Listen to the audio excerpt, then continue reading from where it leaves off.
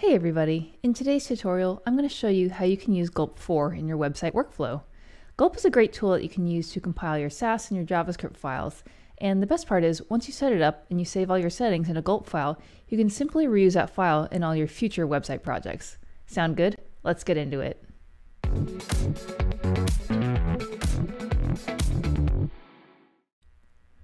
So to start working with Gulp, the first thing you need to do is to make sure that you have Node installed on your computer. If you don't have it, you can easily go to Node.js.org and install whichever version you need for your operating system. Once you have that installed, then we can start setting up Gulp. Okay, so let's go to our code editor here. I'm using VS Code for my editor, and what I have open is just kind of an empty folder, just has an index.html file. But let's just go down to this terminal section here. And the first thing we want to do now is to install the Gulp CLI, the command line utility. And we're going to install that globally on our computer, and it's called gulp-CLI. And what Gulp CLI does is it allows you to run Gulp commands on your command line. Also, if you need to use different versions of Gulp in different website projects, you can kind of manage all those as well. So it's pretty handy to have.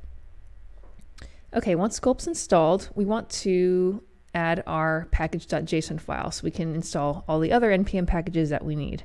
So to do that, we'll just do npm init, and I do -y so it answers yes to all the questions. And then we have our just kind of simple package.json file. All right, now let's install all the different packages that we want. We can install multiple packages at the same time, so we're going to run npm install save dev, so each package will be saved as a dev dependency in our package.json. And we'll add all the packages here. So we'll start out with Gulp, because we need Gulp, of course. Then we'll do Gulp Sass.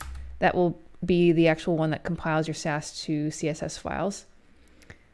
Gulp source maps, which will map your CSS file, your CSS styles back to your original Sass files so you can find it easier. And then we'll add post CSS, Gulp post CSS, which in conjunction with other plugins like auto prefixer and CSS nano will run different things on your CSS files. Auto prefixer adds the vendor prefixes to your CSS, and then CSS nano simply minifies your CSS files. Then we're going to add our JavaScript packages. So we want Gulp concat to concatenate or combine your JavaScript files into one. Then we want Gulp uglify to minify your JavaScript files. And then lastly, we're going to use a plugin called Gulp replace. And we'll use that to add a query string in our index.html file to help with cache busting. So we got all those added, and let's install those.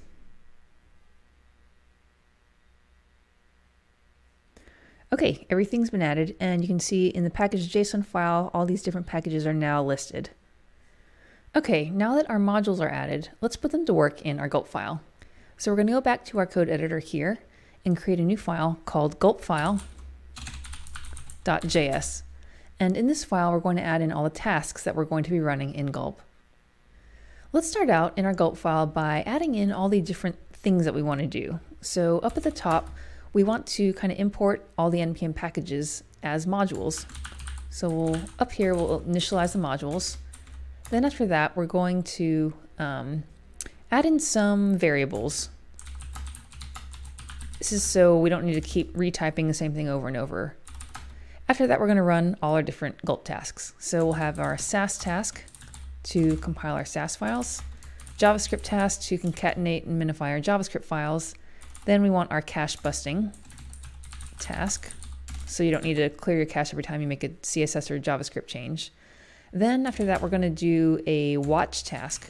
And what that means is that once you run Gulp, you will be able to, it'll automatically be able to detect any changes you make to your files, and it'll automatically rebuild everything. So you don't need to type in the Gulp command every time you make a single change. Then after that, at the bottom, we're going to have our default task. And this is kind of the main Gulp task that when you type it into the command line, it'll run everything for you. So these are the different parts that we're going to have in our Gulp file. Okay, let's just start at the top and move our way down. So the first thing we're going to do is initialize modules. And what this step is doing is essentially we are importing And let me just move that over there so we can see both. We're importing the npm packages that we installed as variables in our Gulp file, and that lets us access all the functions and everything associated with those packages. So we'll create a constant, and we'll just kind of start from the top. Auto prefixer equals require auto prefixer. So it's a little bit tedious, but we just need to add in everything like this. So then we'll CSS nano.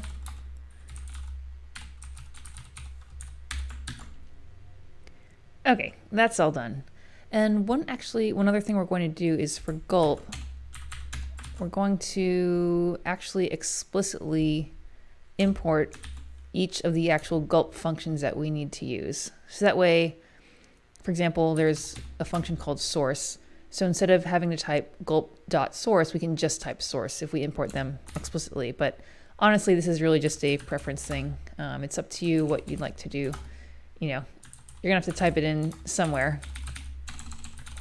So we have all our sort of standard Gulp functions that we were using, you know, source, destination, watch, and then series and parallel are two new ones that you may not have seen before if you haven't used Gulp 4 yet. They are used in creating the tasks that we're running later on, and you'll see the new syntax, and I'll go through all of that. But for now, these are all the different packages that we're going to be using in our tasks. Next up, we're going to create some variables that we can reuse in this Gulp file. So we'll add another constant, and we're going to make more than one variable. So I'm actually going to add a little array here, and we're going to save our paths as variables. So we want our SCSS path, and I'll show you this a bit later, but we're going to have an app folder with an SCSS subfolder. Then we're going to add a little glob here in case we create any more subfolders. And then that's going to be any file that ends in SCSS. And we'll do the similar thing for our JavaScript path here. So it'll be an app.js with a glob and .js, any .js file. So this is helpful because then you don't need to keep rewriting stuff. Okay, now for the fun part, let's create our first task. So we're going to create our Sass task here, and we're going to do that by creating a function called SCSS task. Yes, very creative, I know. And the first thing we want to do is we're going to add a return statement here, and then we're going to sort of one by one add in every step of this task that we want to use. The first one is source, because we need to tell Gulp where to find our Sass files. And in the source, we're going to add that new variable files.scss path so that it knows where to find our Sass files. Then after that, every successive step, we're going to use the pipe function that Gulp has to let you add on multiple steps in your tasks. So after the source, we want to first initialize our source maps. And you want to do that before you run your Sass function. So after source maps are initialized, we're going to add another pipe and then compile our Sass files to CSS files. Then after that, we're going to run the other plugins, the auto prefixer as well as the CSS nano, and those are run under post CSS. So we'll add our post CSS here. Then we're going to run auto prefixer as well as CSS nano. So then our files will have the proper vendor prefixes as well as get minified.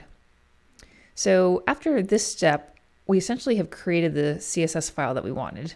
So we can then finish our source maps and write the actual source maps file. And we just want to keep it in the same directory, so we'll do that. And then after that, we're going to take all our final files and set the destination of them. So what we want to do is we're going to create a dist folder, and that's where we're going to keep all our final CSS and JavaScript files. So that is done. Oops, that is done here. And I'm just going to indent it that way. And that's our Sass task. So we're going to use the same basic steps for our JavaScript task as well. So we'll say function, we'll just call this JS task. And then we're going to do the same thing, add a little return statement, and then we're going to add in all the different parts of this that we need. So source, again, we'll use our files.js path for our source. And then we will add a, oh, is that right? I think I did something wrong here. There we go. We'll add a pipe. And then after we get our JavaScript files, we want to concatenate, if we have multiple files into one. So we'll use our concat. And then in the concat, we are going to write in the final file name that we want. So it's going to be all.js. You can name it whatever you want. Then after that, we will do uglify. And then there's not as many steps with our JavaScript as we had with our Sass. But at the end, we'll do, again, the destination set as the dist folder.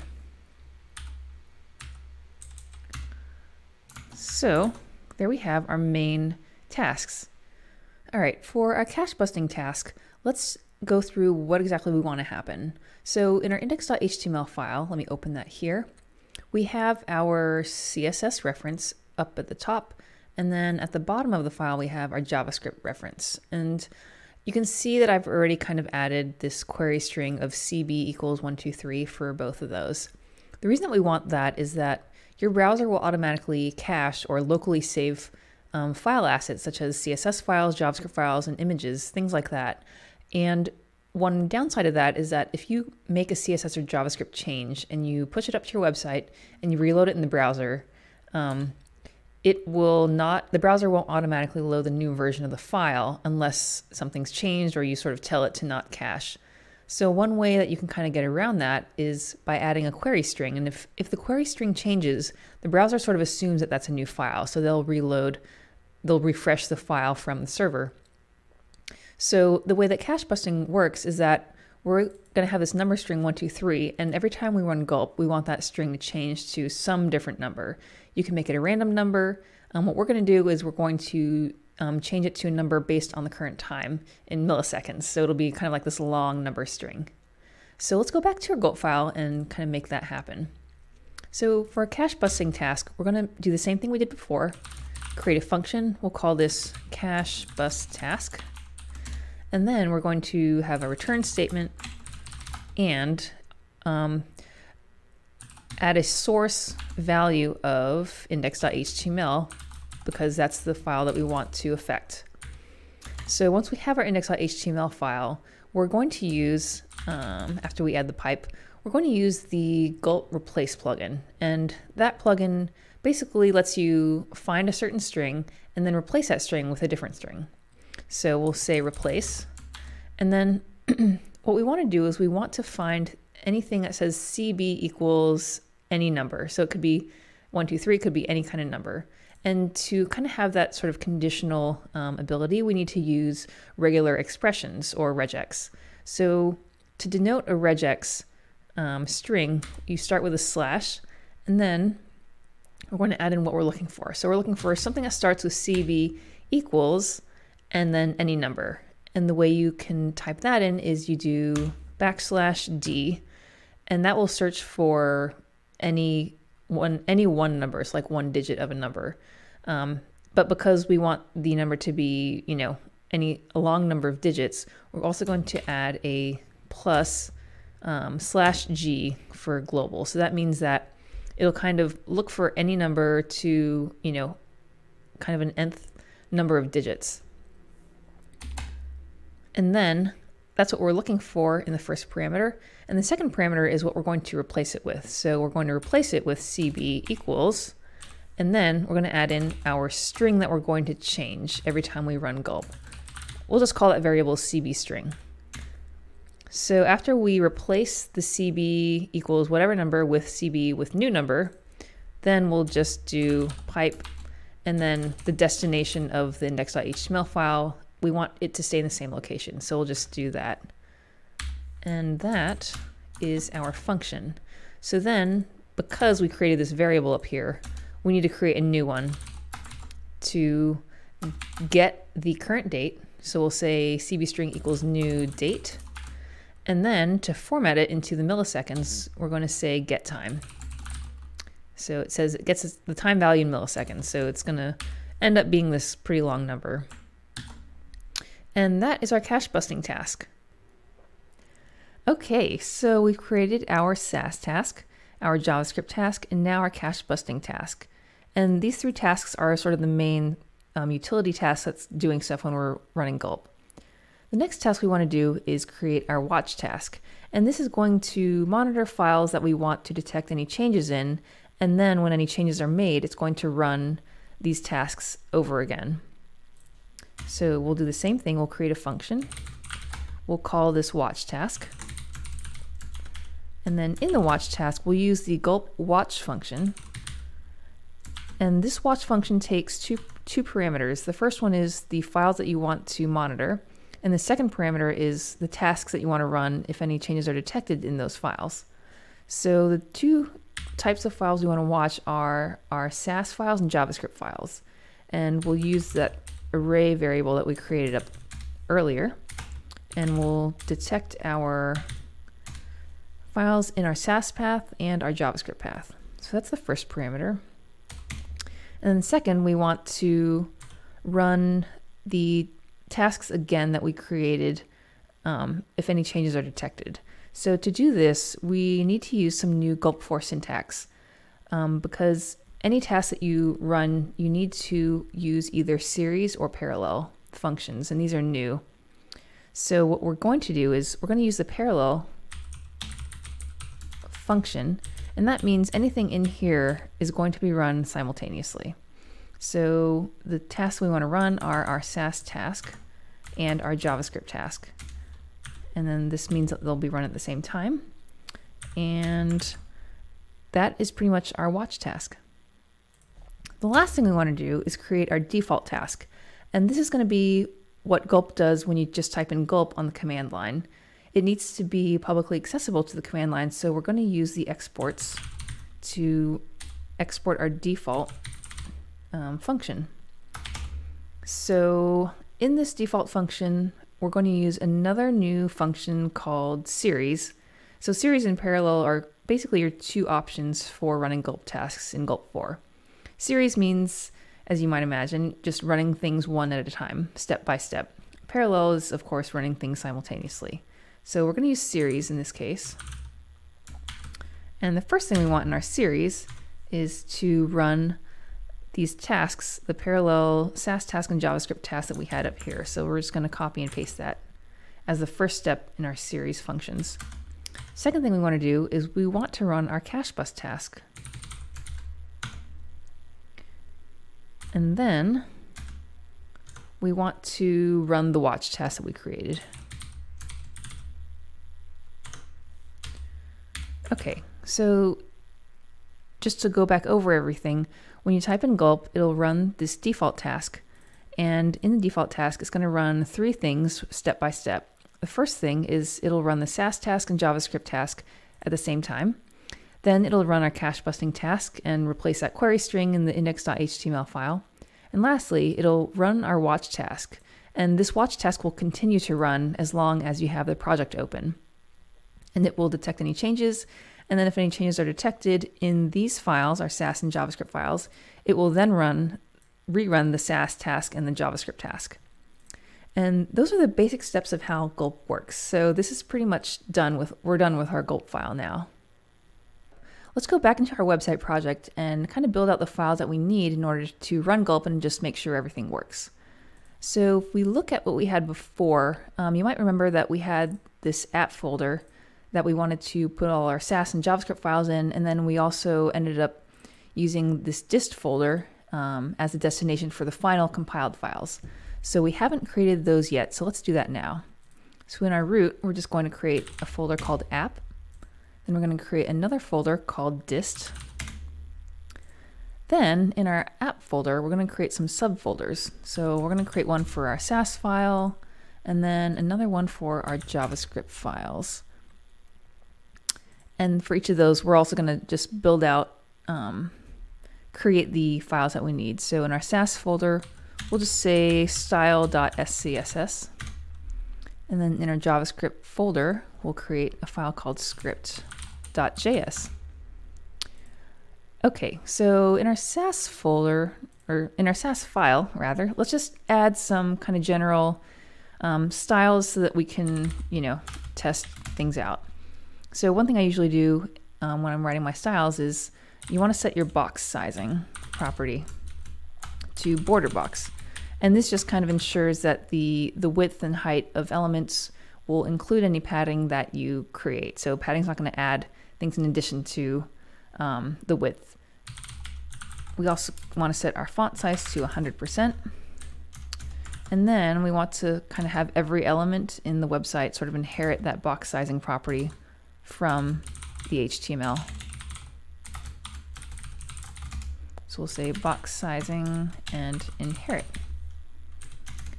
Okay, let's create our body tag, or body property, I suppose. We'll just add some general global padding just to kind of give things some more space. Let's also add a background color of light gray of some sort. We're gonna also set our text color to, let's just do black. Keep things simple. And then if you remember in our index.html file earlier, I added a Google Fonts for Roboto. So let's add that in as well. So font family, Roboto, and then if Roboto doesn't load for whatever reason, we'll have a fallback. We'll just do the sans serif. And then I also do like a line height. I like to just set that kind of globally to add space by default. Cool. Let's see what else we got here. Okay, so I have my body tag. I also had a main tag with content. So let's just do main. So I think what I'm going to do is the default background color is going to be gray, but the main content, let's make that white.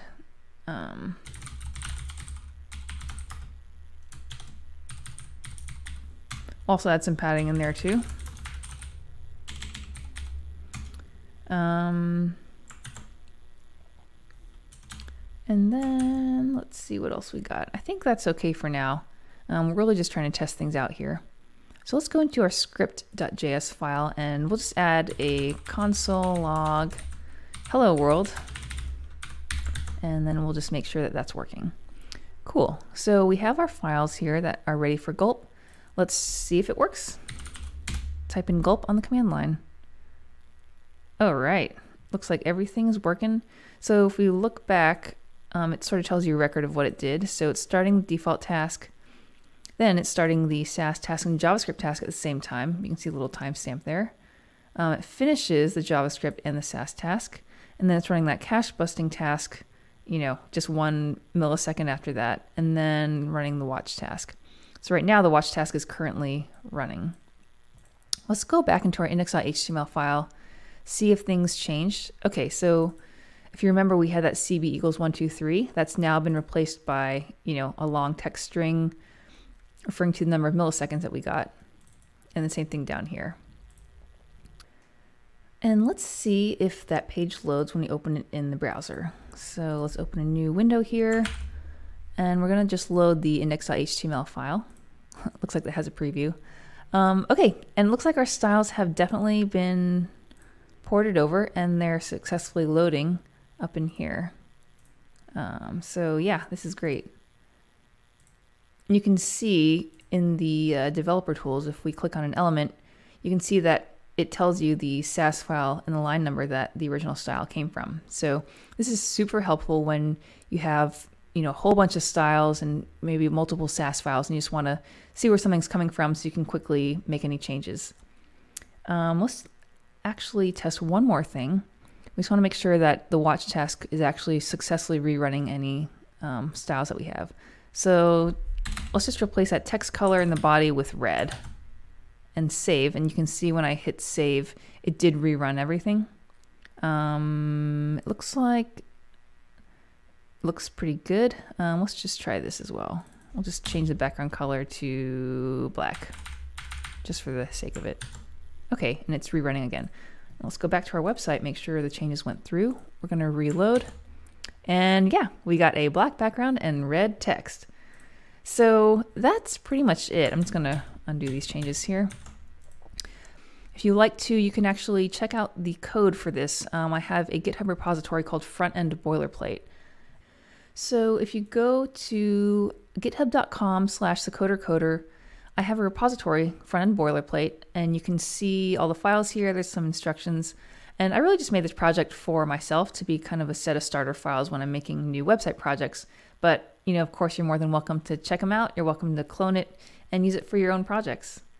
So I hope you found this Gulp 4 tutorial helpful. Yeah, if you liked the video, feel free to like it or leave a comment below. And yeah, thanks for tuning in. We'll see you next time.